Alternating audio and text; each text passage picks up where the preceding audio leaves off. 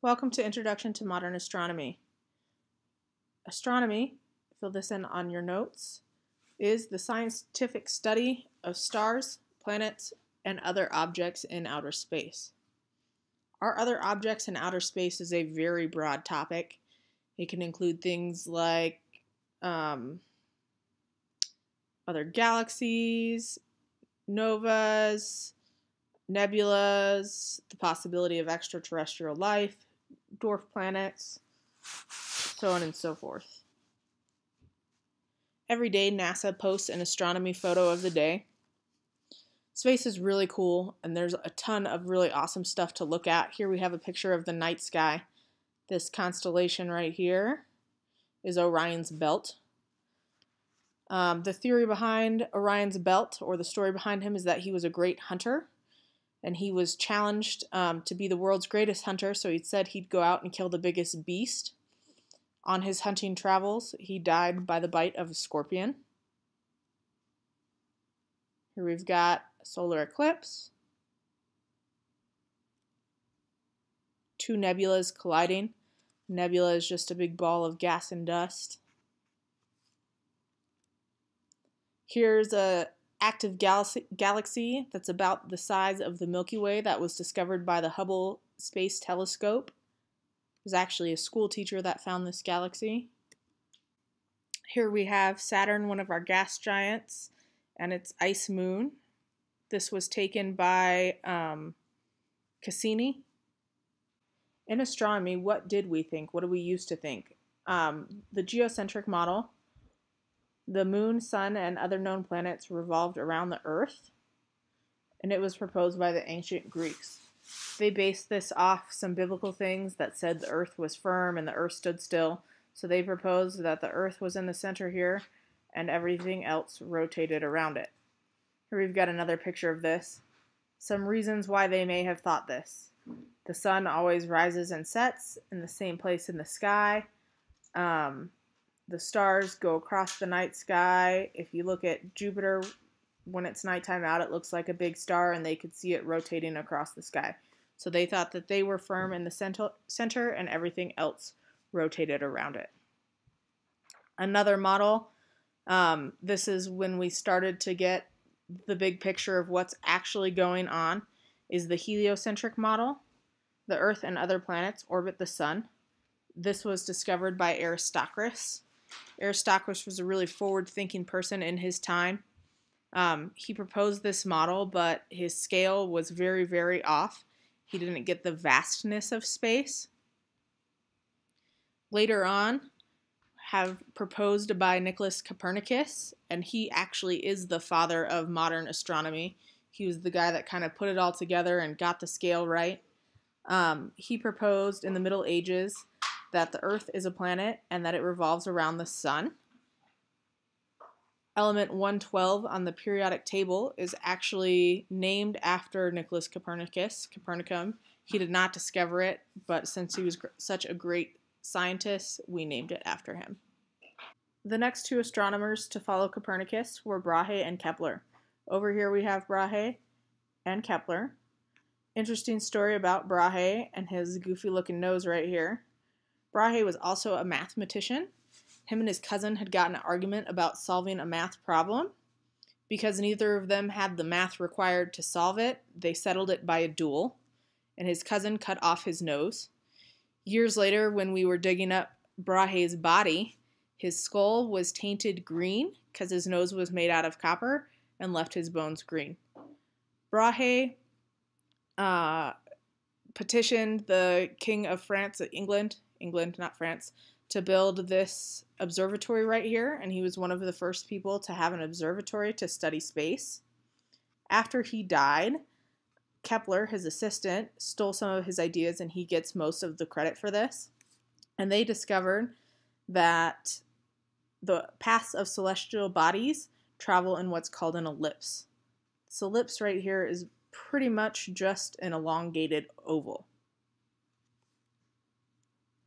Kepler also defined an astronomical unit, which is the average distance between the sun and the Earth. So as we learned before when we were talking about the seasons of the Earth, we have a perihelion and an aphelion, or the distance here and here, and one is longer than the other, but we just average it out and we call that 1 astronomical unit. So 1 astronomical unit is from the Sun to Earth. Mars is about 1.5 astronomical units away. So we measure space based on this, which is 150 million kilometers. Our next famous astronomer is Galileo Galilei. Galileo was the man credited for constructing the first telescope. Galileo was a very famous guy. He at first was sent to preschool to study medicine. Then he continued on in science and was eventually banned from the Catholic Church due to his work. When Galileo died, he was buried at a monastery, but then they had to move his body. And when they were moving his body, a fan clipped his middle finger on his right hand as a souvenir. This is Galileo's middle finger. His middle finger is currently on display at a museum in Florence, Italy. It looks like Galileo would have had a really long finger, but that's actually this whole bone right here. So he did not have extraordinarily long fingers. He again is credited with the telescope. Here's Galileo's first telescope. He would use it to look in space, and this led to 4 major discoveries. For this telescope to work, it worked a lot like glasses, and they have a convex lens, or a lens that curves. There was 2 lenses in his early telescope, which helped magnify images. Here's a modern day telescope. As you can see, they have grown massively in size. We also have telescopes that we can send out into space. He discovered the 4 moons or satellites of Jupiter. He discovered that the planets are not just light. The moon's surface is not smooth, and the sun has sunspots or darker regions.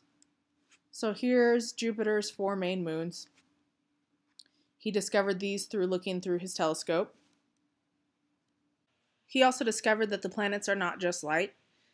If we were to look at Jupiter in the night sky, it would look just like this star right here. When Galileo looked through his telescope, he could see that Jupiter was actually a circular sphere, and he thought that they were flat disks, kind of like frisbees, out in the sky. Here's our moon. With the naked eye, the moon would look like this. Through magnification of the moon, he discovered these darker spots or craters on the moon, so it's not just a smooth surface. And finally, through looking at the sun, he could see darker regions on the sun, which were called sunspots. Before he died, Galileo actually went blind. Isaac Newton. Isaac Newton is a very famous mathematician and scientist. He discovered forces in physics. As you've seen in my classroom, I have those Newton's balls that hit each other and they keep swinging back and forth. Force equals mass times acceleration. For every force, there's an equal and opposite force. He didn't have the math behind this to explain it, so he invented calculus to explain the forces of physics. Isaac Newton also discovered the force that holds the planets in orbit, which he called universal gravitation. So the larger an object is, the more mass it has, the more gravity it's going to have, which is why the sun can hold so many things outside of it, because it has a very large mass. He also said that the more distance we have between the mass, the less gravity we get. So things all the way out here have a less of a gravitational pull towards Earth than the things in here. Here's our current solar system model. Got the asteroid belts, our big gas giants out here, and our interterrestrial planets. One way to remember the order of our planets is by this saying: "My very eager mother just served us noodles." So our planet number 1 right here, is Mercury. My very number 2 is Venus. My very eager 3 is Earth. My very eager mother 4, Mercury, Venus, Earth, Mars. My very eager mother just is Jupiter right here, number 5. My very eager mother just served Saturn, number 6. Number 7 is Uranus, the only planet to rotate on its side. And our 8th planet is Neptune for noodles. So my very eager mother just served us noodles. Pluto is number 9, and if you're looking at your paper, you can see that the orbit of Pluto is different than all of the other planets, which is one reason it lost its planethood.